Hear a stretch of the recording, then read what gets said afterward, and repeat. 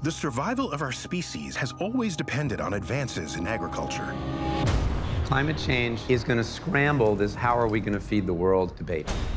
This is all about companies. This is about money. This is about power. It's much easier to sell fear than it is science. If you don't have food, then you're going to steal, you're going to kill someone. So, how do we make the most informed decisions about how we feed ourselves? Hell no! GMO! Hell no! The three most terrifying letters in the English language are GMO. I wondered how many people really know what they are. I don't know. I know it's bad.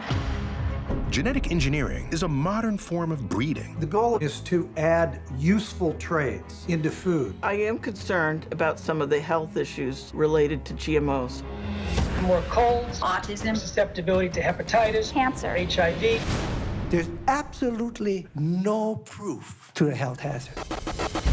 Never trust one opinion. You look at the consensus of experts. I don't think that genetically modified organisms are dangerous. You're either going to be GMO or you're going to be organic. They cannot coexist. If this is an organic planet we're going towards, you would see all the rainforest destroyed just to feed the current population.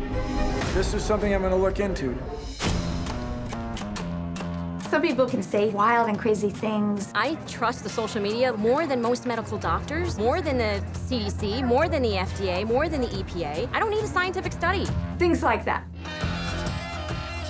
We humans are wired to make our minds up and that's it. We make decisions based on our gut. When was the last time you changed your mind?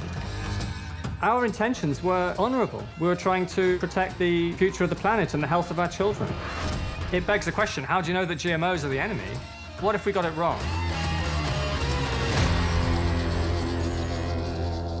The good thing about science is that it's true whether or not you believe in it. You see, that's the...